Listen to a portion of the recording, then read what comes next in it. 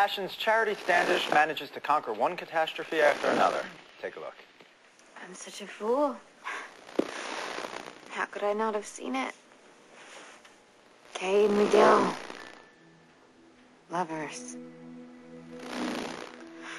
It was going on right before my eyes. And I thought he was waiting. Saving himself. Like I was saving myself. So that when we made love, it would be the first time for both of us. Please welcome the beautiful Molly Staton.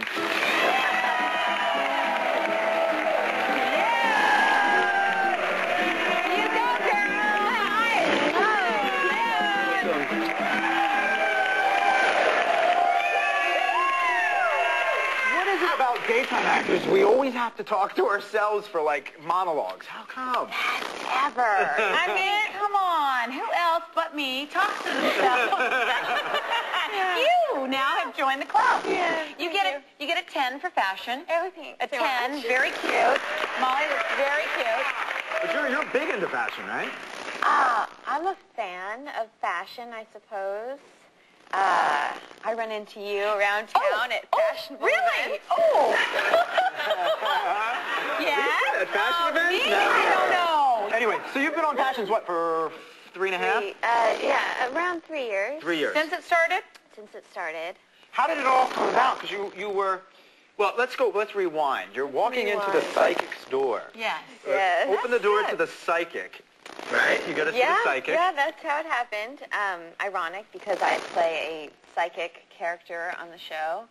I was about to go to college, do something more normal, I'm going to say, than what we do. Yeah, truly. And it was just all kind of fun. My mom had been to see this woman, and I wanted to go, so I went, and the whole hour was spent. And granted, we do live in L.A., so it's I'm not sure if I'm a believer, even though We take it with a grain of salt. It wasn't Chloe, the one that's the Caribbean one. Who's Chloe?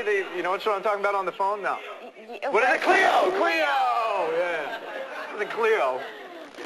So yes, I go see the psychic. The whole hour, she's very intent upon my being all over the place, or so she says. She's very spaced everywhere, blah, blah, blah. And I laughed and laughed and thought, okay. And then I went home, told my mom, and she thought that was really fun. And she said, well, you should take some pictures and, take them to an agency in San Francisco. Because your mom believes in, or not believes, but she has a strong relationship. Yeah. She's always sort of been into things like that. And that's where you're from, San Francisco? No, I'm from here. Oh. But you went to college in I went San to Francisco? school, at Berkeley. At Berkeley. Just for a year, and then I dropped out. You lasted longer than I did. No, what did you go to college for? It was my first year. I was undeclared. I thought maybe psychology. I really didn't know. Because Berkeley's a big music school. Right? No, not Berkeley. Different Berkeley. Different Berkeley. Okay. UC Berkeley. Oh, I got you. Just is a good school, It's but a not darn good school. My husband went to UC Berkeley. He did? Yeah. Oh. He went to Berkeley, and then he graduated from Yale. Wow. So very smart. impressive. He is. Smart man. Yeah. He's smart. So tell us about your first day on the set and what it was like to. This is your first audition? You got your first audition? Sort of? Kind of? I had auditioned for some commercials. I had attempted to jump up and down and promote Pepsi One. They apparently didn't think that I was the girl. Doritos, like a thing for Doritos, I don't know. It wasn't my favorite, those auditions, and I was sort of finished with it. But then they were like, you have to audition for this NBC soap, and I was excited just to have something to say. Because you're still at college at this point, right? In San Francisco, okay. I would leave in my free time and take my friend's car and drive into the city and do these weird auditions, and nobody knew that I was doing anything like that, because I really didn't want to talk about it with anyone. But this is in Berkeley, rewind. I just come back from a run, and my roommate was like, your agent called. Because they don't know that you're doing any of this. Right. Yeah, and I'm like, okay. And I knew at this point that they had to tell me by now, because it had been like the very last moment that they could tell me if I got this job. And everybody just thought I was super homesick because I kept flying back to L.A. and they had no idea you were auditioning. Because you have to audition like 150 times for a soap opera. Yeah, 151 times. Yeah. And so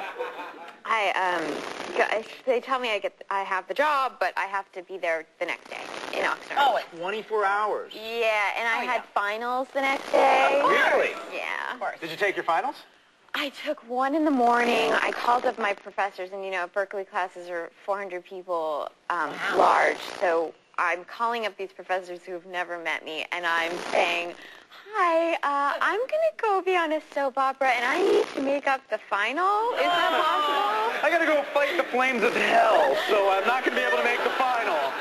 All right, more with Molly when we come back. Stay tuned. Coming up next, more with the marvelous, magical Molly. Welcome back. We're here with Passion's Molly Stanton. So Molly, you're big into boxing. You do a lot of physical sports. I do. You're a swimmer? I like to torture myself. I do too. What kind of things do you do? What kind of? I take a boxing class. That's super fun. Yeah, it's killer. I just actually came from there. And yoga, yes. That's which where we sometimes seen each other in yoga class. You guys do yoga together? We do groovy yoga. Well, I like to call it groovy yoga. I like to call it rock and roll yoga. And you like to call it rock and roll yoga because they play music. They play great rock and roll or hip hop. He plays a lot of hip hop. Yeah. Hip hop yoga. Yeah, it's fun. Is that where you have to wear your sweatpants down to here and wear a Sean John shirt kind of thing? Yeah, Hip hop yoga? absolutely. A lot of diamond jewelry. A lot of diamond jewelry. I do this a lot. Whoa, yo. What's up, yoga? Yo, downward dog. Yo, chaturanga. You also recently did, a while ago you did a show called The Dating Game.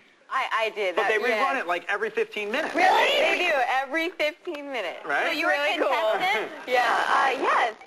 3-4 years ago I was. 4 years ago. But they're still into it, which is cool. Do people Just say never stuff to you now? never Like, gets hey, I just tired. started The Dating Game the other day. I haven't heard that for a while. The last time I heard that, it was everybody at work. All the people that I work with happened to catch it. I did it. It was very, very fun and very silly. And I was 18. Wow. And I had a really good time. I had a boyfriend at the time. Sorry to tell you guys that. I probably shouldn't say things like that. Do you have a boyfriend now? No, No. I don't. Oh, now, speaking of, I heard you're a reality show junkie. Oh, yeah. Yeah. What's your favorite one? About it. What's your favorite one? I'm now really super duper into Are You Hot? Have you seen it? Okay, but here's my question. I'm not taking it seriously, and I think There's no way you can take it I serious. think it's awful. Right. But it's so awful that you watch it, and it's really a great indulgence. It's like a car accident. You can't help but look. Yeah. It is. Yeah. It's like, I'm a celebrity, get me out of here. Yeah, It's like a car wreck. What's the new one? How can we humiliate them now? That's the new one? I mean, no, I don't know, but that's exactly what it is. That's It's what like, they do on that. what can we think of them to do next? I know. Here's my question. Do you have to be married to Rod Stewart? Do you have to be a Rod Stewart's ex-wife to be on one of these? There are two people, Rachel Hunter and Alana Stewart. That's right.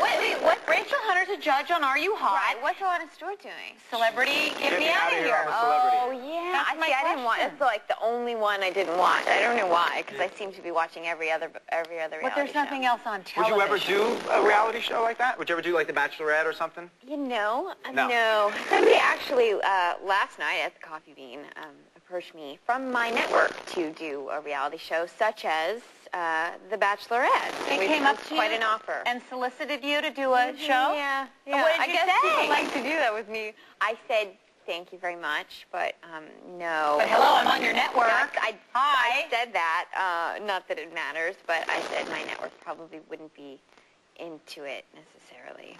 Is there something about you that people would be surprised to know? I think there's quite a few surprises, but because I'm crazy, I do a lot of weird, crazy things. But I'm really into music, so I for a minute was kind of DJing a little bit, and I play musical instruments. I guess that's a slight surprise. What do you play? I play the piano and the drums a little bit, and I'm barely learning the guitar, but music is kind of my biggest passion, my passion.